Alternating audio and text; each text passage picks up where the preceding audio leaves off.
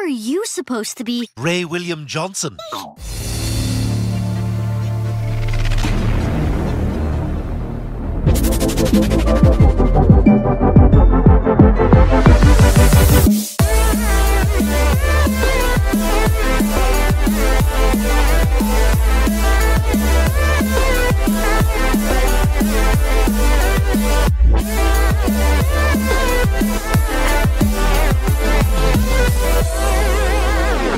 They're both middle children of the household. They both like narrating their life, and they both are a part of crazy families, but only one of them is the better fighter. We got a battle between Greg Heffley from the Diary of a Wimpy Kid series versus Lincoln Loud from the Loud House. I'm your host, Animation Rewind, and without further ado, let's introduce Cartoon Fight Club's next round of fighters. Wait, Brian, wait! Now let's watch a whole bunch of ads. Oh. Say what? Greg Heffley is a middle schooler who seems to care way too much about what others think of him. He spends a good portion of his diary rating the popularness of himself and others that go to his school. Greg's family consists of himself, his younger brother Manny, his older brother Roderick, his mom Susan, and his dad Frank. Greg is usually stuck in the middle of all the commotion as his younger brother gets attention as the baby of the house, his older brother has a lot of privileges for his age, and Roderick uses his power irrationally to bully Greg. Of course, his parents do seem to care a bit too much about other things rather than Greg's first world problems. Greg does not have many friends, but the ones he does have he sometimes takes for granted, though on occasion he does treat them good. Greg explains and narrates throughout the series that he has no strong talents other than video games and comics. As such, he spends most of his time on those two things, and of course writing his diary, which does deter away from his schoolwork and chores. When Greg gets into trouble, he almost always tries to scapegoat and push blame onto others for his behavior. And a good explanation of this could be a bad influence of his older brother Roderick, who also acts in this manner. Very few times has Greg himself actually admitted to being wrong or making mistakes and taking responsibility for them. As for Greg's powers and abilities, the series makes it very clear that he's just a normal kid with human levels of durability, speed, and power. For example, his friend Rowley broke his arm from falling off of a tricycle, which makes it clear that the Diary of a Wimpy Kid universe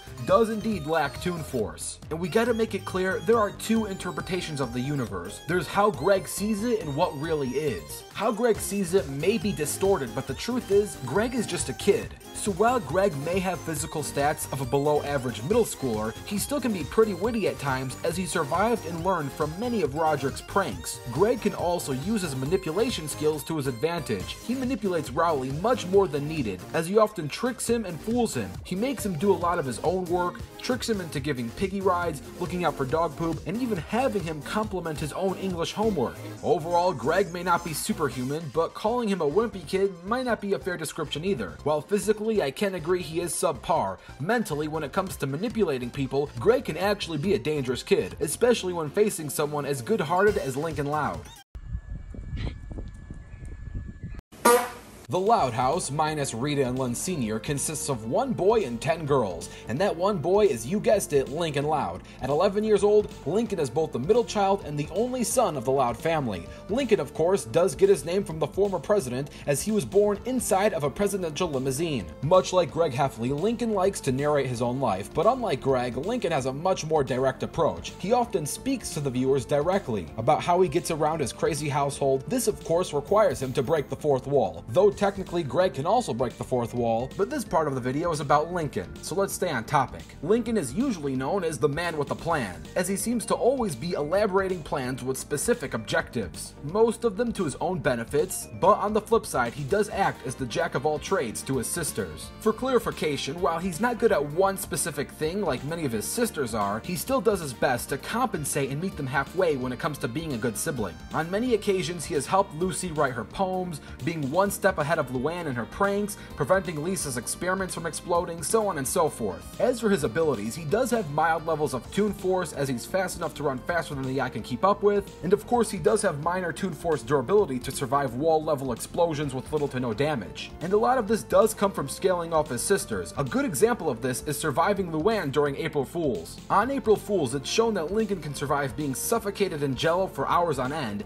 being attacked by multiple raccoons, explosions, rat traps, and other booby traps get injured severely in one scene and shown to be perfectly healed in a matter of hours, as all of these pranks happen with the same April Fool's Day. His rapid healing toon force will most certainly come in handy. Lincoln can also scale to Luann, who survived a door-busting balloon explosion that launched her at least 2 stories into the air and onto a building sign with little to no damage. If this happened to a normal person, they could have easily died or have been severely injured to the point of being sent to a hospital for months or possibly even paralyzed. But thanks to the Loud House Toon Force, this situation only resulted in minor injuries. Overall, Lincoln Loud belongs to a house full of loud louds. Each loud has their own unique loudness that makes them a proud member of the Loud House.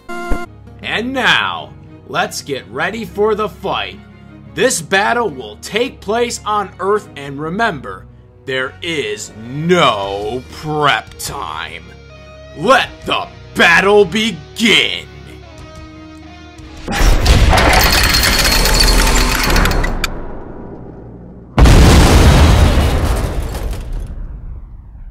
Ready? Rumble! Who are you supposed to be? Yo, mama.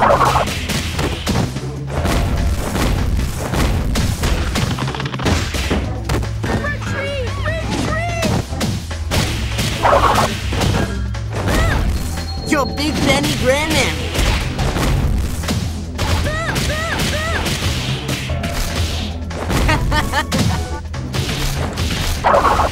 What? Why is it always my turn after Lily eats strange?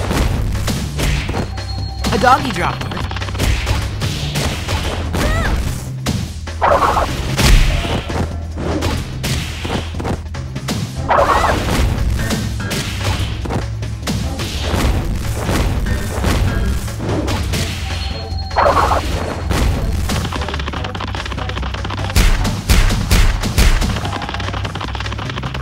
Round 2. Fight! Towel, towel, towel! Where's the towel?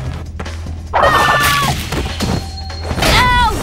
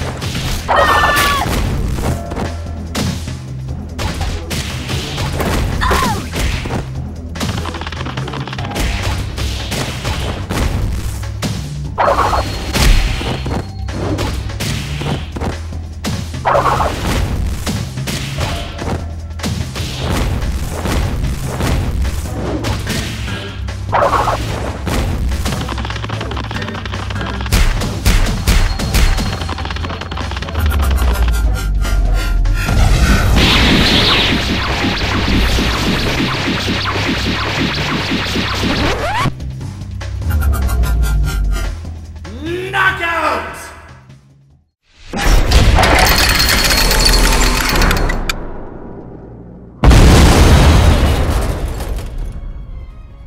So I hurry. Okay, wait.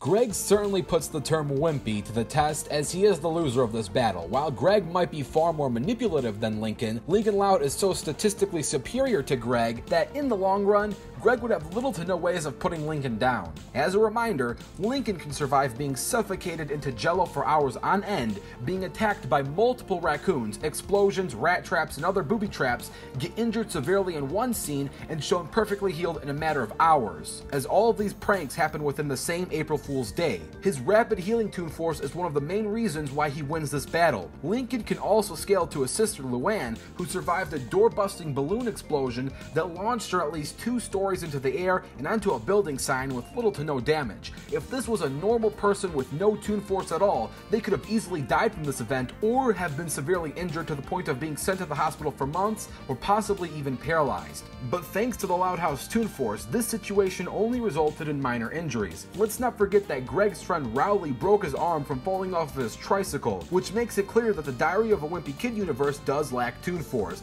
Now I know some would argue that there is Toon Force in the universe, but I'd like to explain to you that that's just Greg's interpretation of what's going on. There's a difference between Greg's point of view and what's actually happening in reality. So thanks to the power of Toon Force, the winner of this battle is Lincoln Loud. Though if you want to see a prep time total war between the Heffleys and the Louds, all you gotta do is like this video. If this video gets 5,000 likes, such a total war will be put into production. Don't forget to comment down your own ideas and stay tuned as the next fighters are going to be revealed on the next episode of Cartoon Fight Club.